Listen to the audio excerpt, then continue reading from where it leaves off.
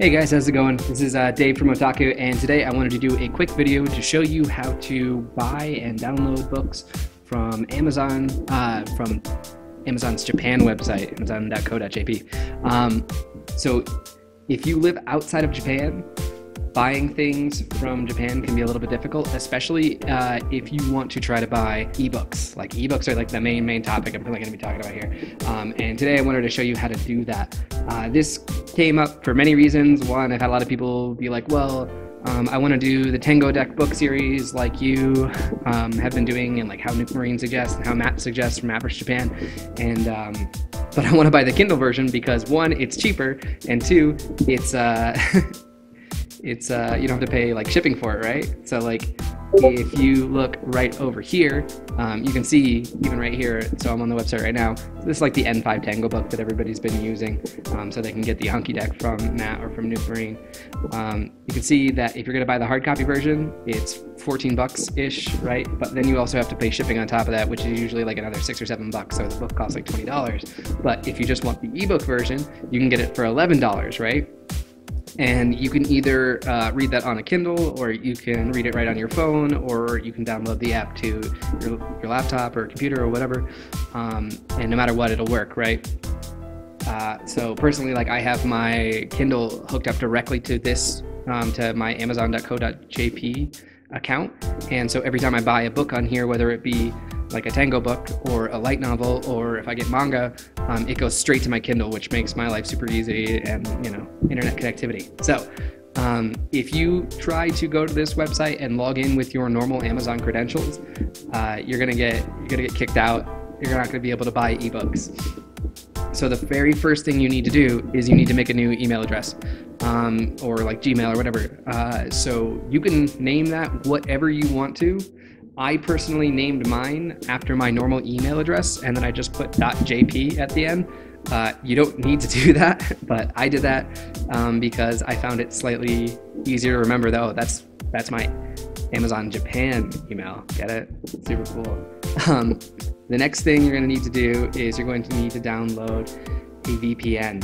The VPN that most people suggest for like Japanese stuff, because it also worked with Netflix, which is a great tool. This is the one that Matt First Japan suggested, is this Soft Ether VPN.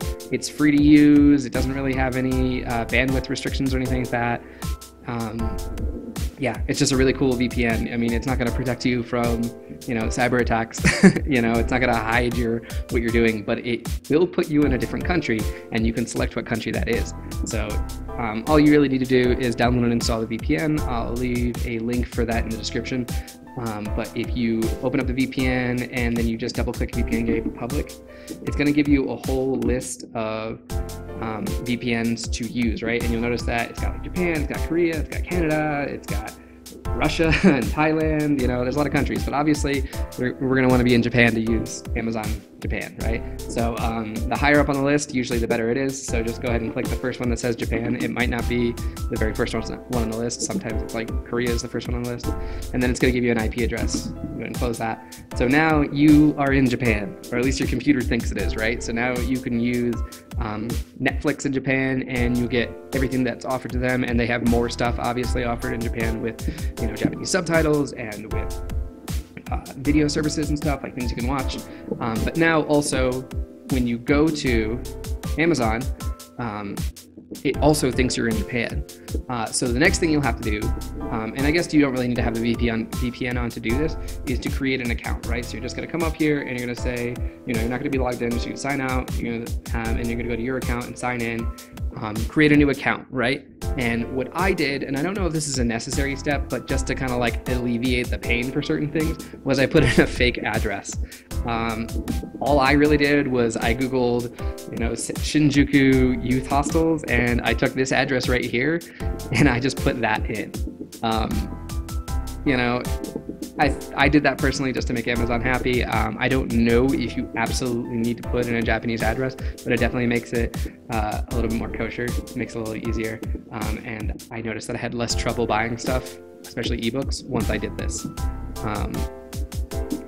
And then you just kind of like go about your day, right? So from there, you can still add things to your cart, right? But what about payment, right? So then you could just put in your debit or credit card information just like you normally would, and you can use an American address, and that's fine. It's not going to get like upset that your debit card or credit card is attached to an American address or a Canadian address or wherever else in the world you live. It's just, it's going to work just fine. But the biggest thing is when you go to purchase something that you have this VPN on, you need to be connected, right? So it needs to be connected.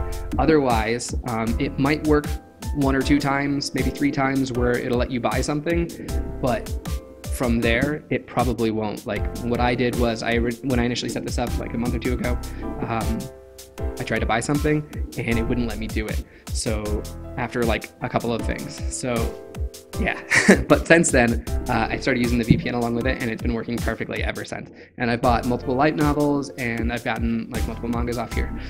So another thing you might want to know is, yeah, they have an entire Kindle book section, and these will work on either the app or on an actual Kindle or on a Kindle Fire. I personally like using like the Kindle Paperwhite or the regular Kindle that they have, not like the Amazon Fire, because you can put in your own dictionary, and I find that to be really, really helpful. But you can just go on here, right, and just buy like whatever light novels you want. Which is a really, really cool resource. So one of the coolest things too about Amazon.co.jp is they offer a lot of free books and manga that you can get if you know where to look, right? So if you just go from the main homepage, you click down here, you go to the Kindle Store, right? And you search nothing, literally just hit nothing, right? And then you scroll down to the side here where it says Komiku, and then you click on that. It's going to bring you to like their manga homepage, right? And one of the really cool things that they have here, the selection changes kind of like every day.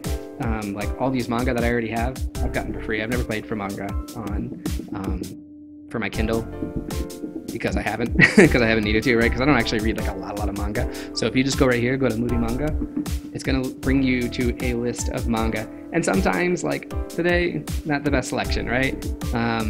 But as you'll see right now, they're all 0 yen, which is great. So like you can click on any one of these and you will get it free. Any one of these at all in here, right? So like here's great. You got some free Naruto. People would be happy about that, right? And Boruto. And there's like a lot of other stuff. You can just kind of keep searching through all here to see what they have. And if you download this, it will go straight to your app or right to your Kindle or whatever.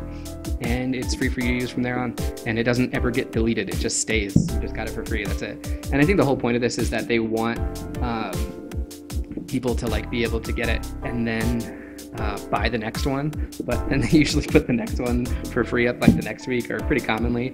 So like you can literally go to a manga, right, and just say, yep, I want this, and then just buy with one click. You see how it's 0 yen, but it was $6 before, and it's the Kindle edition. You can just buy one click now, and then usually it's like, boom, there you go, all ready to go. Cool, thanks for shopping, David. Good to go. Anyways, guys, so just to cover again what you need to do real quick. So you need to make a Japanese email. There's no difference between a real email and a Japanese email. It's just an email, like you designate that for your Amazon.co.jp account. You need to make an Amazon.co.jp account and put in a foreign address. You can use whatever foreign address you want, a foreign Japanese address, of course.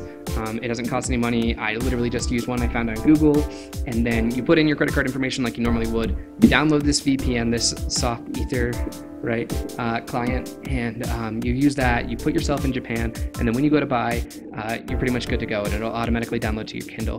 The only thing you might have to do that we didn't show you today is going onto your actual Kindle or onto your device, and then all you need to do is log in with your Amazon.co.jp email account. So when you do that, I will warn you that you won't be able to read like anything from your regular Amazon account at the same time. You can log in and out as many times as you want, I think. I don't know if there's an issue with that. I haven't really looked into it, but I have like a dedicated Kindle just for Japanese. But if you have the app and you just log in with the app and use it on your laptop or use it on like a tablet or whatever you want to do, it's going to work the same exact way. And so like if you have a bunch of books on your American or Canadian or New Zealand or whatever Amazon account, you're not going to be able to read them when you're logged into your Amazon.co.jp account. Anyways, I hope this video was helpful. I hope you learned a little bit, and I hope you also learned how to use this soft eater client so that you can get on Netflix. That's going to be it for today, guys. And if you have any comments, questions, or anything like that below, go ahead and hit me up in the comments. And yeah, awesome. Check you next time, guys.